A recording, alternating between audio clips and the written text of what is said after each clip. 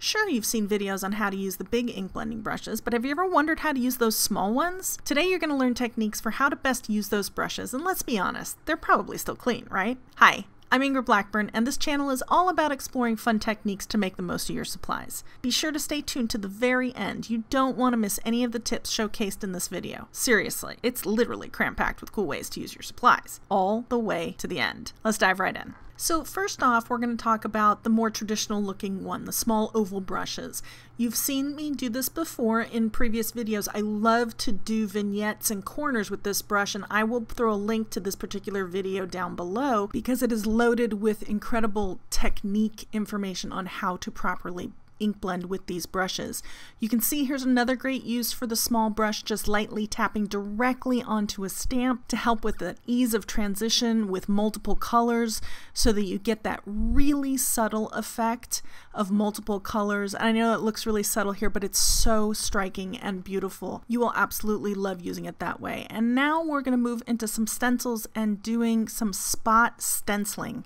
Let's talk about the use for this size brush. This is a relatively small brush. As you can see, it's actually smaller than a 1-inch spot, little ink spot there. So, you know, you can really get into some decent size stencil areas as well as some really small stencil areas, as you can tell right here.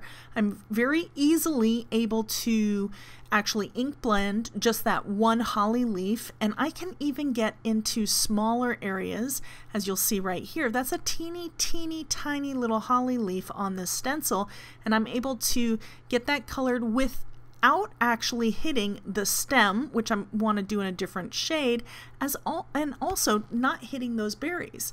So even though, you know, it seems rather large for what I'm doing right here, it's actually quite a small blending brush. I have to say that this size out of the entire collection is probably my favorite because I do find it to be the single most versatile brush out of the collection of 10 if you were to do any of those brushes from Amazon or the life-changing brushes or even some of the others. Now here is a very unique way of using it. Because it's so small, look at this, you can even effortlessly ink blend snowdrifts. And that's going to come in really handy come the holiday time or anytime you want to do a winter scene. I do find that because it is so small, I can get in there. Now, if I really wanted to get into a smaller little nook and cranny, as you'll see shortly, I do use one of the other smaller brushes. But this one, look at how fast that did that and so effortless. It's a wonderful tool to use. And again, if you missed any of these tutorials, I will link to all of them below in the section below. Definitely leave me a comment if you have the smaller brushes and you don't know what to do with them or you're uncomfortable using them. I would love to know which ones are your favorite or what you're going to try first after seeing this video. And if you're unfamiliar with these brushes, definitely hold off on buying one of the $50 sets that are out there. Get yourself an inexpensive set off Amazon. I'm going to also link to my brush review, which compares one of the more pricier sets to some that you can get for $12 or $13 on Amazon. Honestly, I don't find much of a difference, and you might as well save yourself a lot of money and use that towards other supplies. Next up, we have linear brushes. Now, these are probably the brushes that most people really don't know what to do with, but I find some great ways of using them. You know, you consider swiping them just like this. Think of it as an elongated eyebrow brush, you know, or something you could put on eyeliner with, because that, as a makeup brush, that's what they're actually intended for. But because it's got such a linear look to it, such a long line, it's very easy to do just this, just pounce in or swipe to create clouds on something or just some interesting drag marks.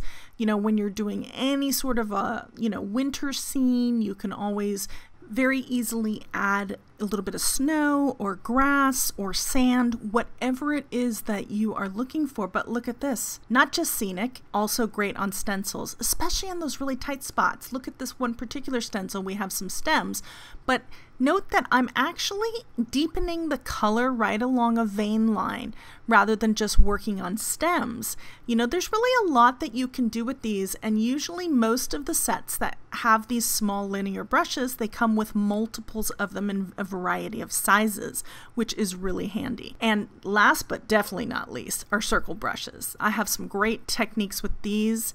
Of course, getting into super small spaces like these little holly berries, how great is it that you have a different shape? And that's what's really wonderful about these small brushes, is they come in different shapes: linear, oval, circle, but you can really add some nice detail to some very small spots. But this is one of my favorites, especially when you have those teeny little areas like a twig coming out of snow or sand or grass, a tree trunk, something. Look at that. I could never do that with a traditional sponge tool or a larger brush. I need that really small tool. So definitely consider those when you're looking at brushes. And if you need help and you want to learn a little bit more, this video right here, it's got great techniques and really gives you the ins and outs of how to create that effortless blending look. And if you like this video, definitely give it a thumbs up and leave me a comment below. Subscribe if you're new here, and you can definitely check out my Patreon community where I have real-time tutorials on lots of art techniques. I'll catch you over in that next video. Bye!